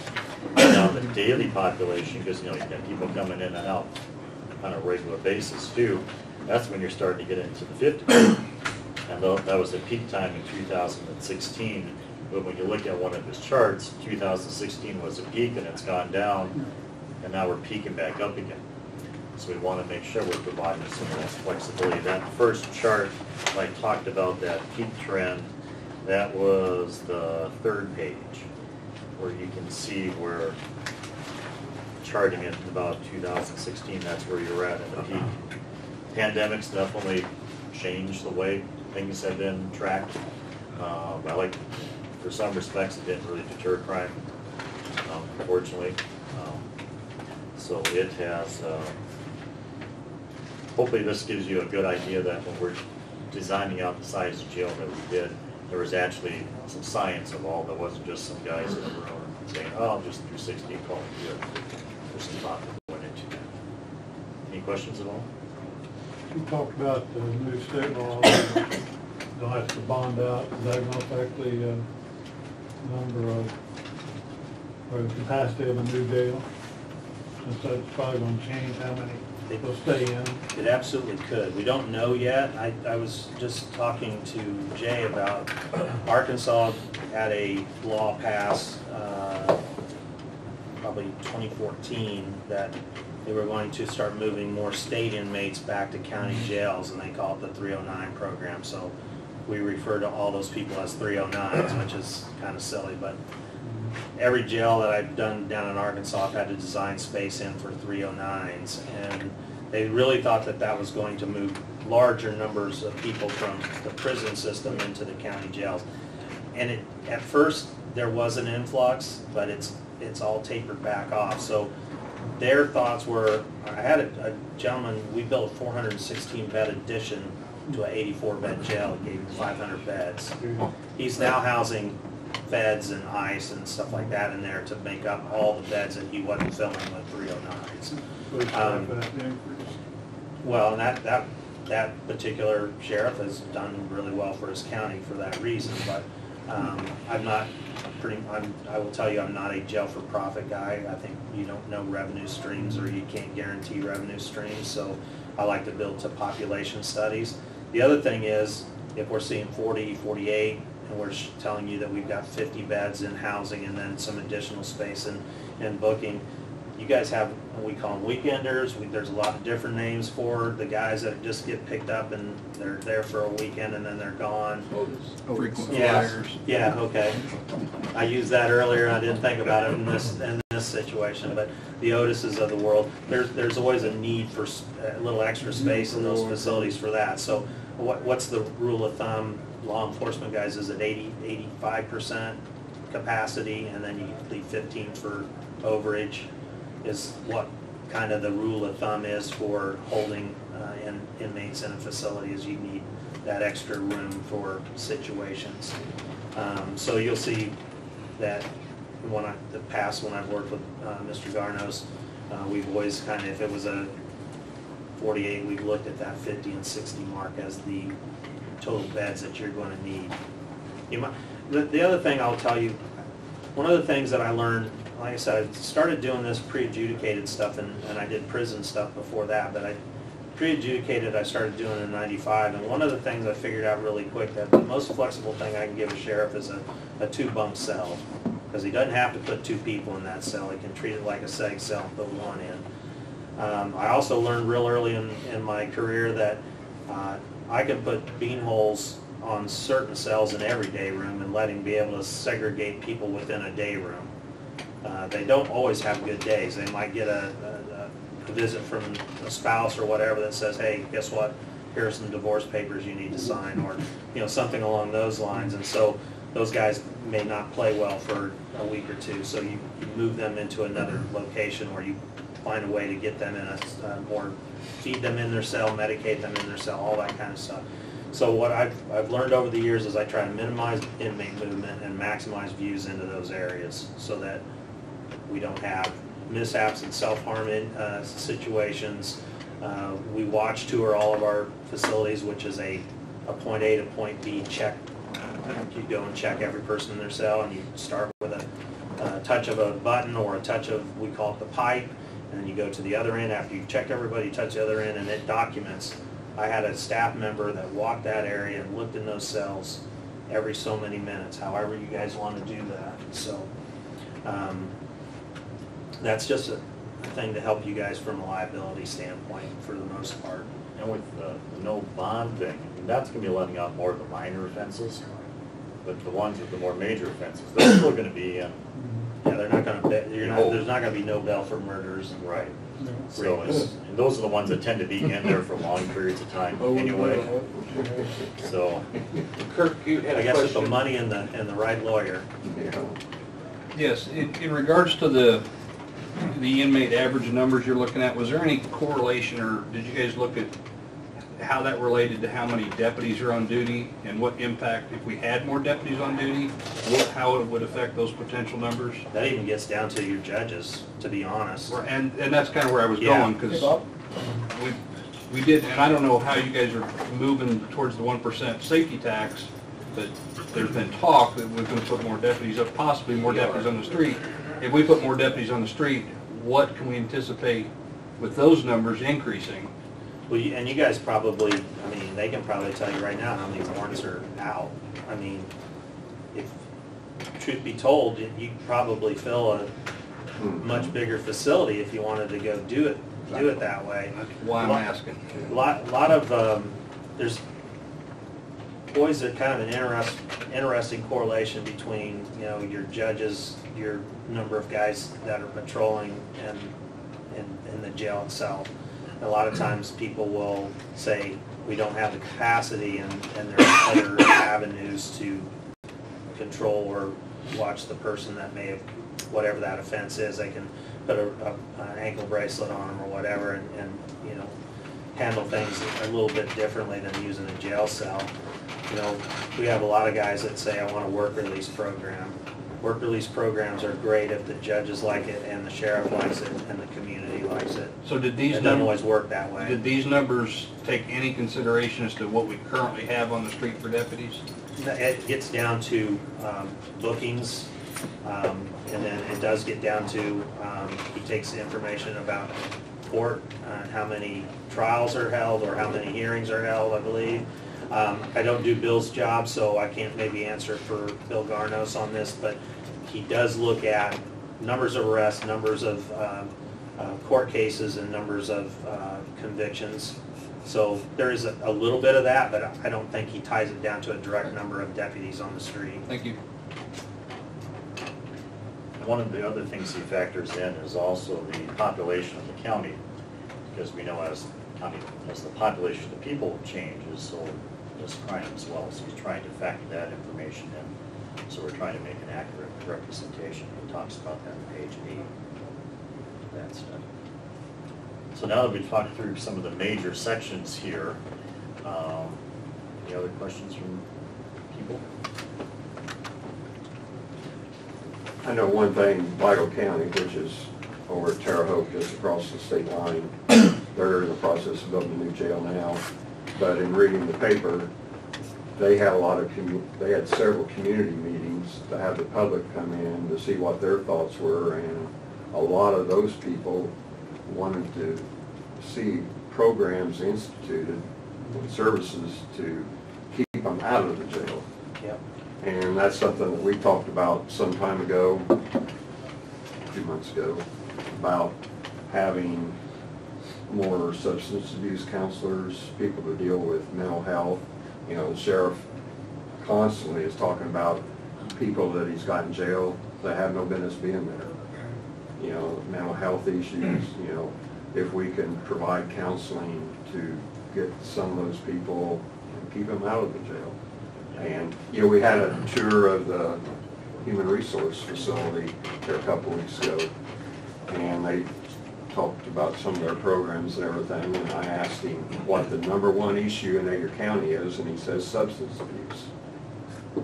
And somehow we would like to help them to get more counselors to keep them out of the jail. You know, we have, I know Jay has talked about it, the sheriff's talked about it, you know, all the different people.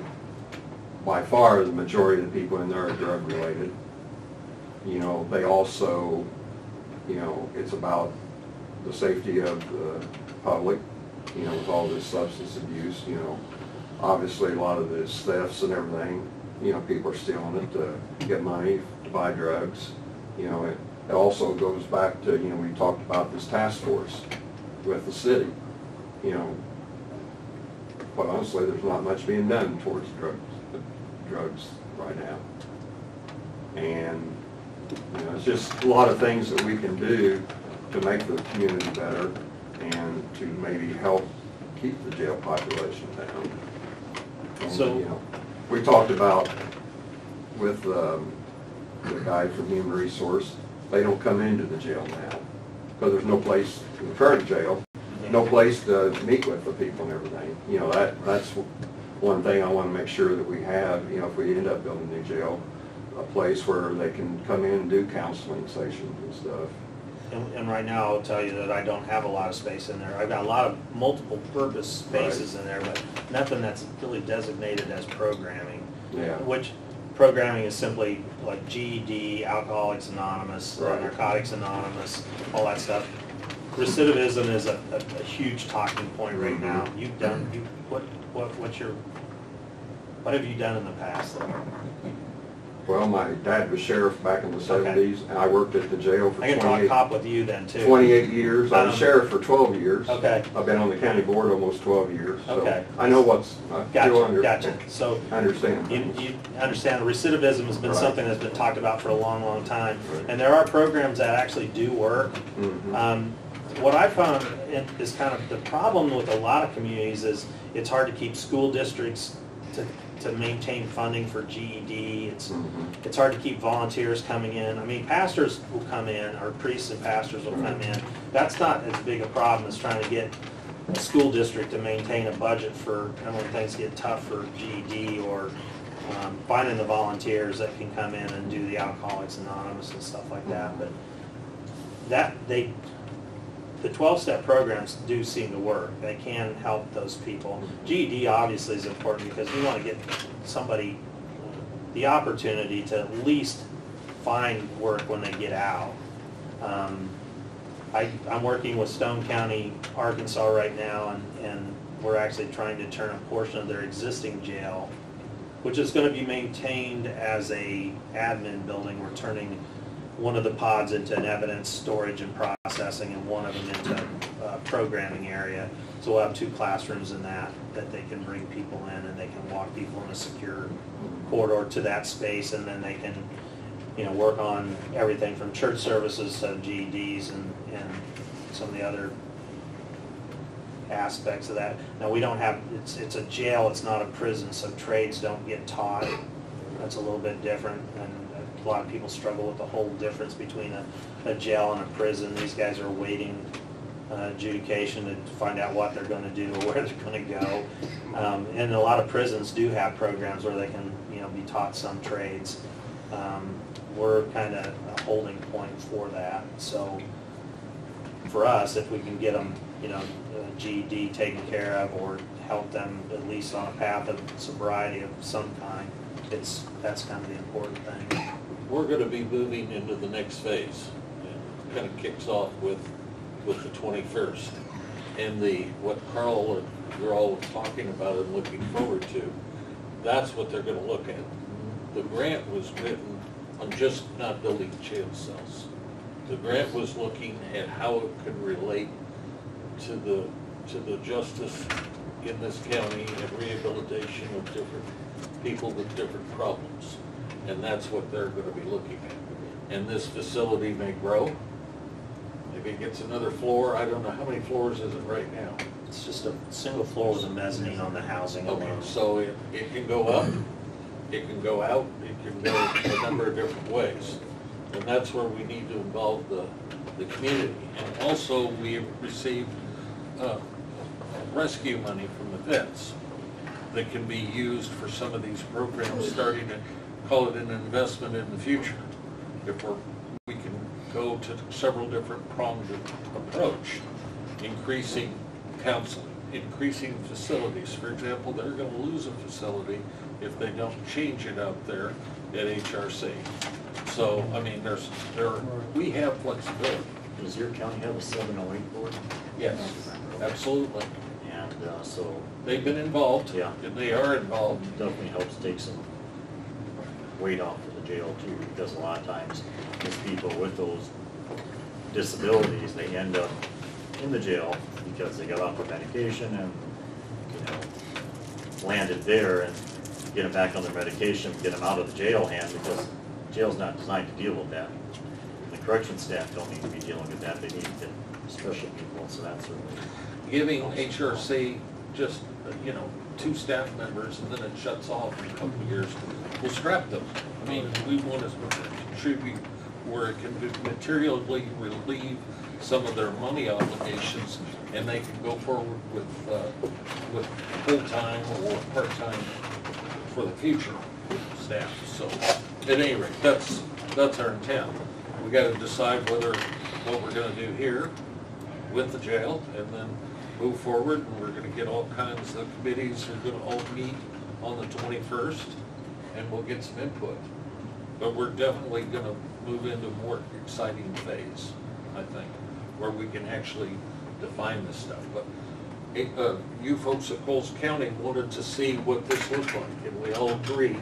And we've got to make some decisions soon about certain things, and you'll let us know, I assume. And please, hop in here.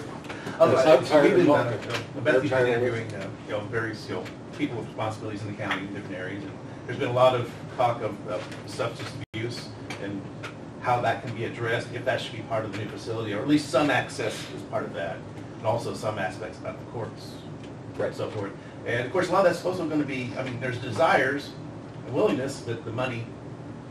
So when we have the RFQ, I'm guessing that we'll have alternatives.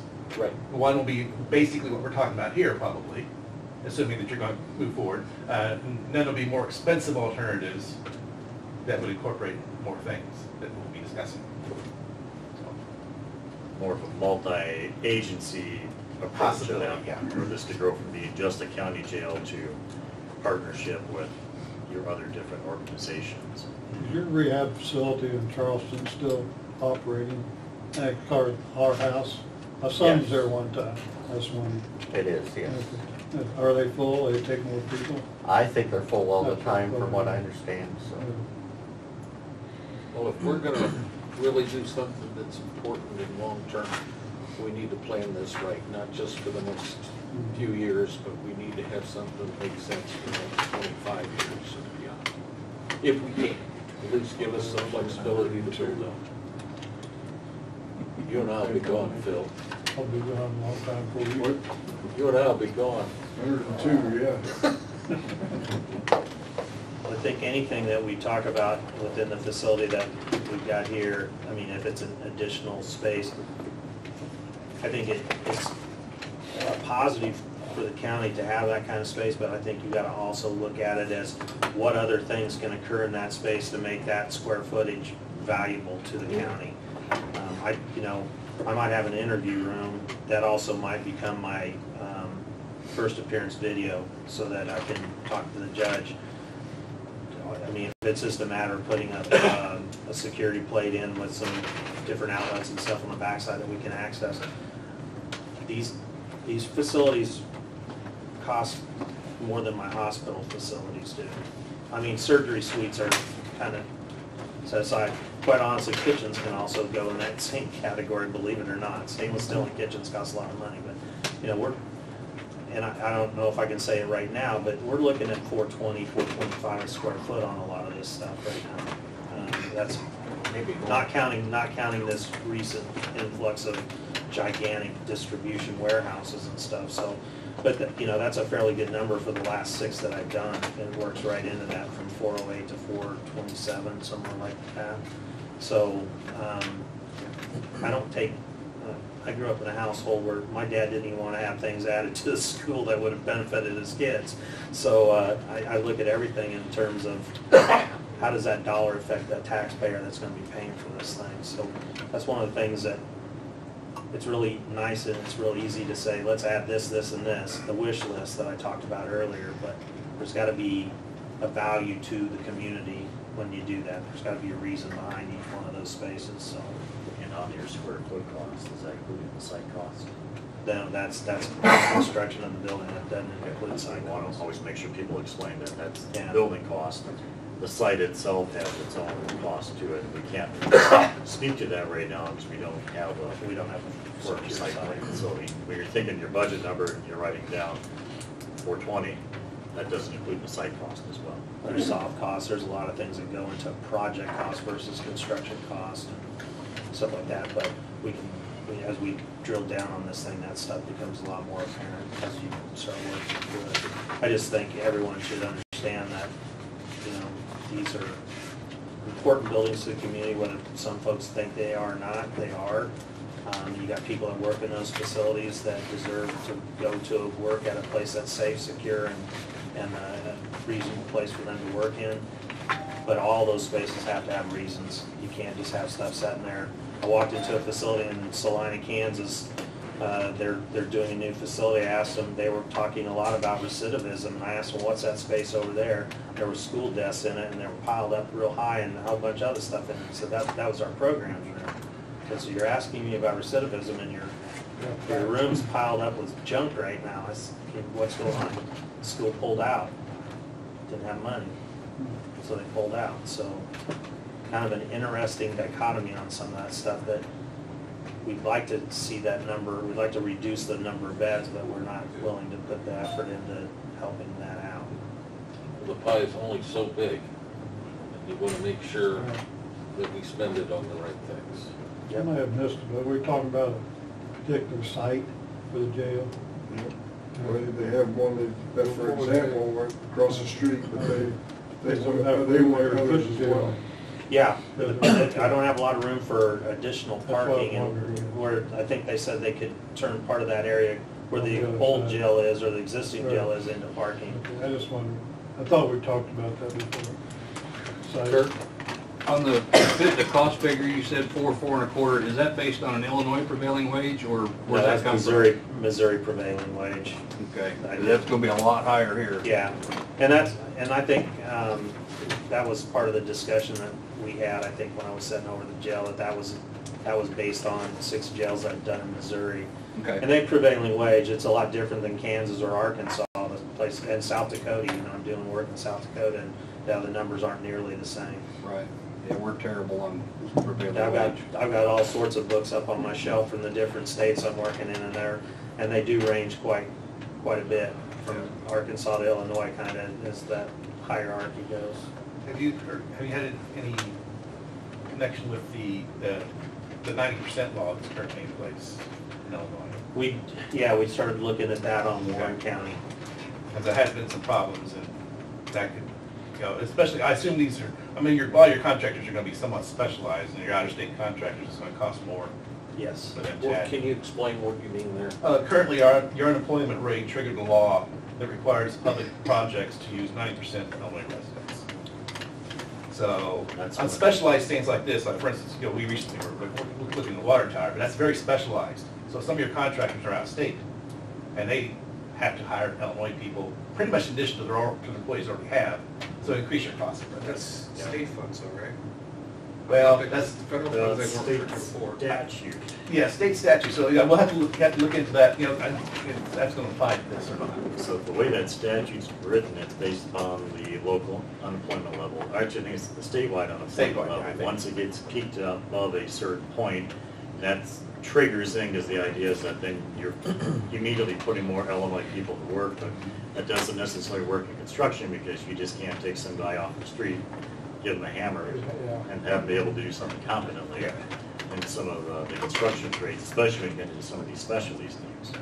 So I don't know as far as, you know, if any Illinois money touches this project. You know, so, Compound that with USDA, if it would happen to be USDA, there's US only places in that kind of requirement as well. And, you know, a lot of the electronics, they pulled that out because we just don't have a lot of, you know, US electronics. I mean, there's a lot of stuff. Sometimes when I'm working on these, I feel like I'm like silly putty. I'm getting pulled a lot of different directions, trying to keep up with a lot of different things, from state statutes to the federal USDA stuff. But we do a lot of, even in our healthcare side, we do a lot of USDA stuff, so we've got that pretty well figured out. And they all, and all those things do kind of affect, can affect cost. And if everything went right, and we decided to build a jail or whatever, we wouldn't be moving any dirt for about 2 years. Who knows what it's gonna be like in 2 years? Typically for, Or 3 years. If you're gonna have to, if you're gonna get a loan, that's one thing, that if you go through a referendum process, you know. All right, so, you know, it takes me, you know, by the time I get through schematic design development and then 6 months of construction documents to get the drawings where somebody can actually build from them. Well, I'm just saying, even if everything went right, we don't know what's Understood. gonna be. You're right. Everything like. They get the same question over and over again, and we pass the safety tax, when are we gonna get a new jail? So what would be my answer? Never. Well, why did No, I'm you just say kidding. that? I never, I just kidding. I said really, I said we're working on it. We'll start digging a hole as soon as you want, sir. I said, now we have our architects, which is good. That's a starting point. that we They're can- they're not in it on the long haul yet. I know. Coles County still has to, what do they call that, RFQ, to actually select an architect. They're on board to do the preliminary work. It's hard to convince them that we actually are doing something on the new jail. They want to know where we're spending money after we pass the safety test. So really, you're at step one of a three-step process right now. We've completed your jail study for the county. Coles County is looking to issue an RFQ for a study of what could be the county jail growing with these other agencies to become that bigger facility. And there's a timeline that goes to that. And then once that's done, then there'll be a final RFQ to go hire an architect to actually do construction drawings. And then fourth step would be to go build it. So there's, if you want to think about where you're at in the process, Step one, step we're four. at the beginning, or the end of the beginning. We're at the end of the first phase, if Well, you want to call it. That's at At this least point, something to consider. I mean, basically, the old jail, can't be used, according to your Yeah. point. And you got to give us an estimate of what the size of a new one needs to be. And we kind of need that information before we can move forward with. Exactly. At least we're doing something, that's something they want to know, what are we doing?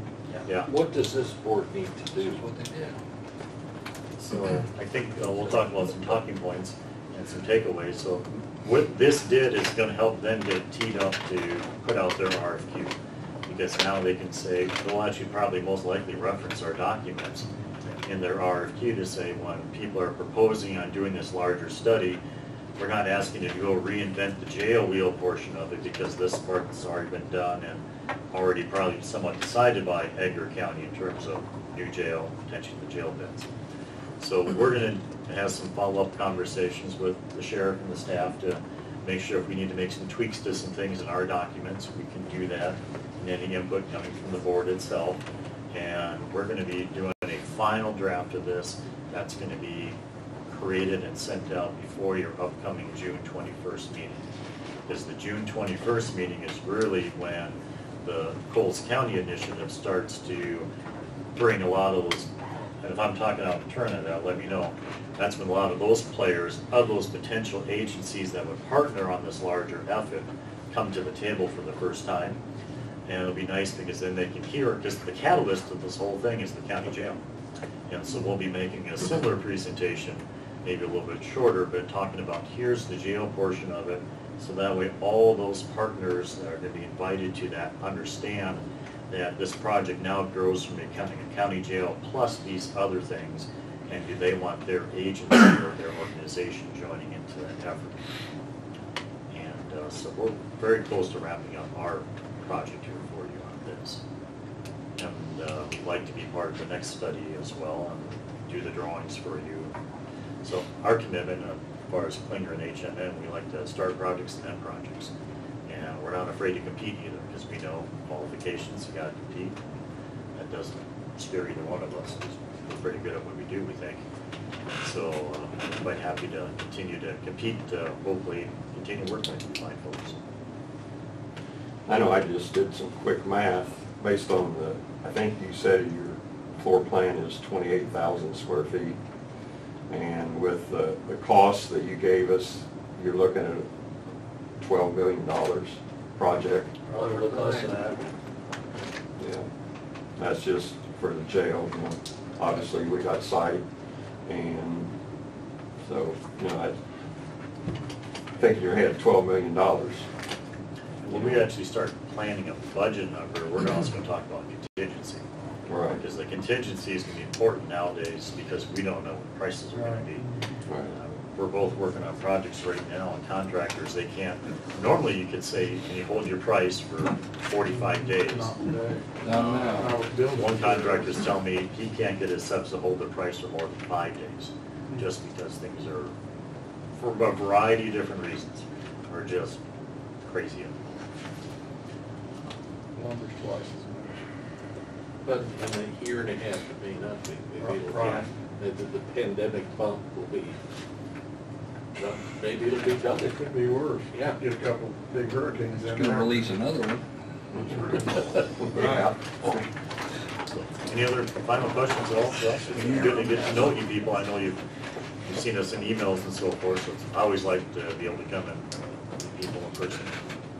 Sean does as well. But you're real proud, Big does, huh? Yeah, real impressed. Kelly, did you? Honestly, we work All I know with is you're a taskmaster that makes guys run a lot. Is what I've gotten from He this. got everything he deserved, and so did every other guy that's really out I'm a there. retired teacher, so I had him in class, had him in class. Yeah. I think Kelly has something he wanted to say. I was just going to mention, and Kevin, go ahead and jump in. Kevin's done most of the work on this, Bethany also, but this grant is a 2-year grant. The grant pays for a staff member to work 75% of their time on this grant. Right now they've been full-time, so you know, we're 6 months or 5 months into it, so we're looking at another, you know, 1.5 years before we have anything done. The grant also not only covers, you know, the facilities for the jail and the things we can put in the jail, but we're also looking at community facilities in other communities in Edgar County. So if there's a village hall or a city hall that needs replaced, you know, we also look at those and include them in the plan. And the goal of the plan is to have this project, whatever the project might be, whether it's a jail or a community center somewhere, ready for funding. So, and that's why the USDA has this grant, basically to have a community shovel ready and to get funding at the end of the 24 months. So our plan will most likely, be promoting the jail as the primary, but it would, as he said, it'll be identifying other facilities that maybe can't be incorporated into that, there's a needs base, so that will be mapped out for those communities to have that in a formally adopted plan. And as far as like the expense, we put out that amortization schedule. You know, if you're financing $10 million on current USDA rates at 20 years, it's $660,000 a year, approximately. So, $660,000 for 20 years at current rates if we're financing $10 million. they do allow to go out longer, however. Yeah. You know, you're getting to the point where the building is going to need work, and At 40 years, it was 381,000. Or somewhere in between. Yeah. And there's other stakeholders that have expressed interest, or at least interested in spending or helping us financially with it, okay? Without getting into committing anybody. There are other agencies that are willing to spend money because they're gonna have to eventually spend money themselves. And if this can all, If you can combine budgets, that's more economical okay? under one roof versus every single roof. And, you know, right now it's 28,000, it might wind up being whatever, the jail portion may become less than that. You just don't know. If you look at my program, it's like 33,000, we did it at 28, so. I saw that, yeah. Any other final questions for us?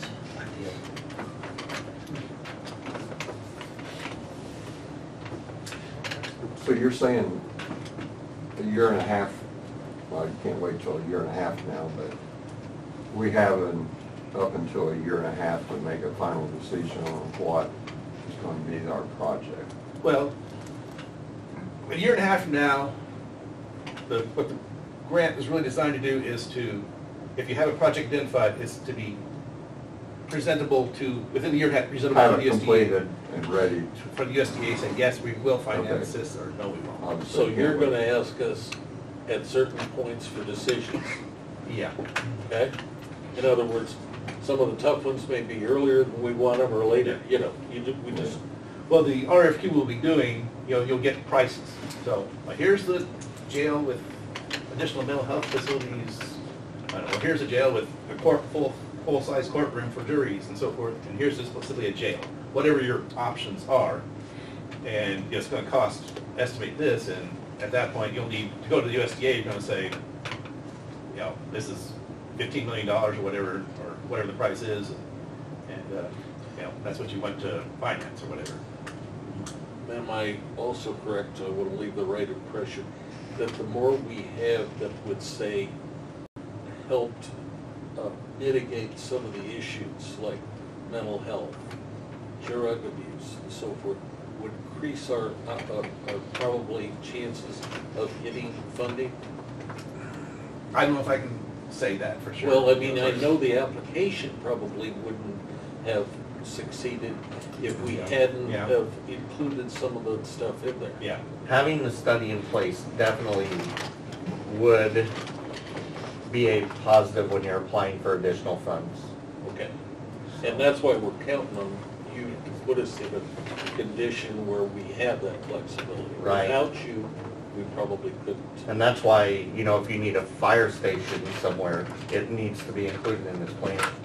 That's in Kansas.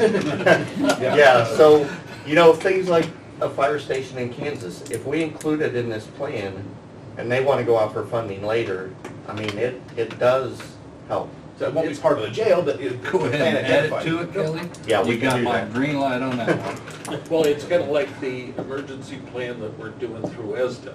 If we don't do it, we can't get funding. Yeah.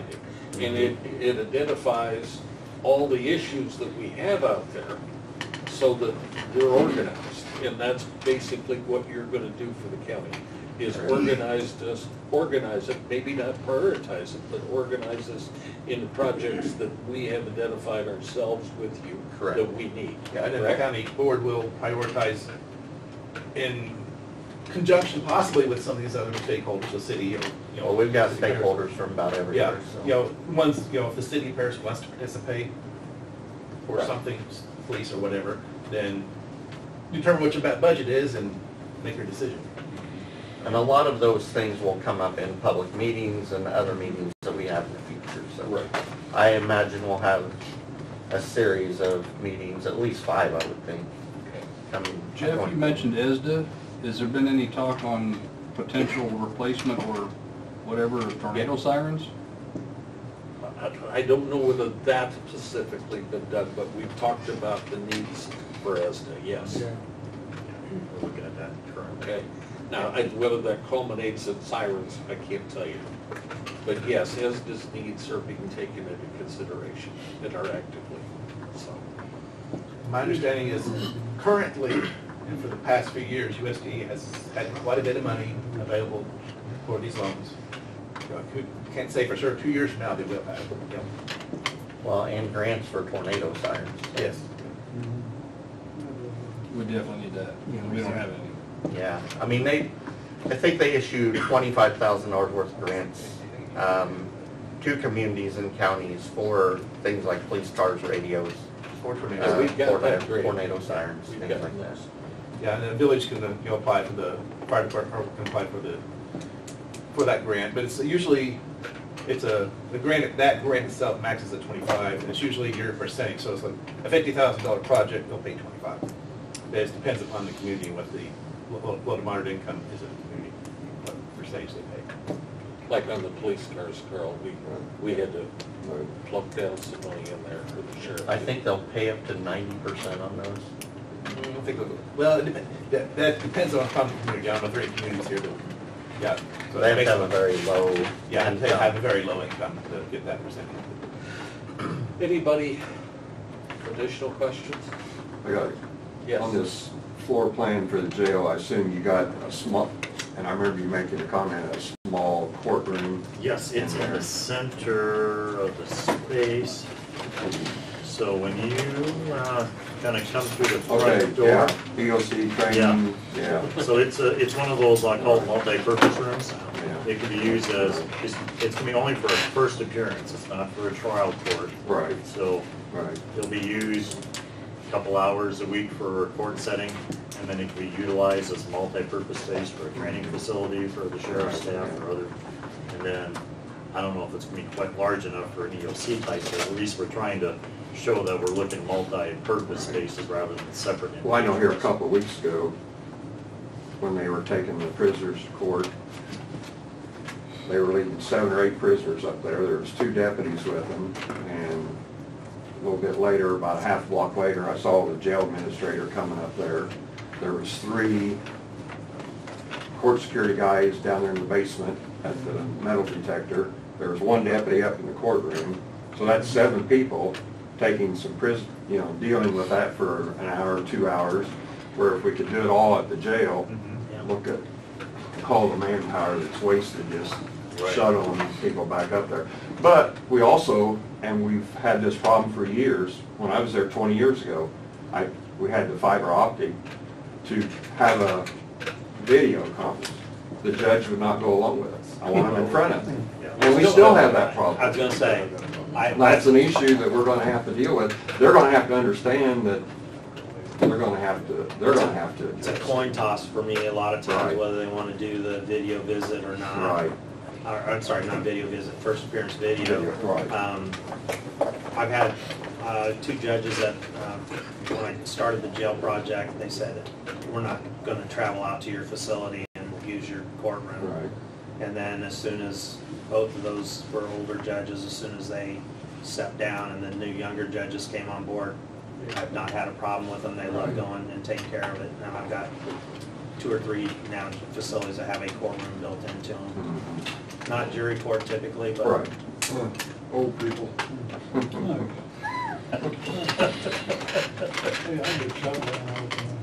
I don't know, guys, I'm getting pretty white in the beard too, so. Anything else, Carl? Like I said, I like minimizing inmate movement if I can. Did either of you, or any of the 4 of you, have anything wrap-up wise that you want to say for this meeting, or are we there? Appreciate the Binder is opportunity. there, read through some information on ourselves up in the front, in case you wonder who the heck were those 2 jokers that came to talk to us. Has a little information on us and our firms, and, you asked about, we love working with county boards. Both our firms, we do most of our work in rural counties, very much like Edgar County. So these are kind of groups I like to work with. You get to those big city areas, it's a whole different kind of people. So this is kind of most of what our 2 firms do, is working in rural areas. So I think we're a good fit for you because we understand, because we work in these communities all the time. We're pretty rural. Thank you. Thank you. Thanks. Appreciate it. Appreciate that. Motion to adjourn. I made it. Phil made it, Andy seconds. All those in favor signify by saying aye. Aye. Opposed, nay. We adjourn. Want to thank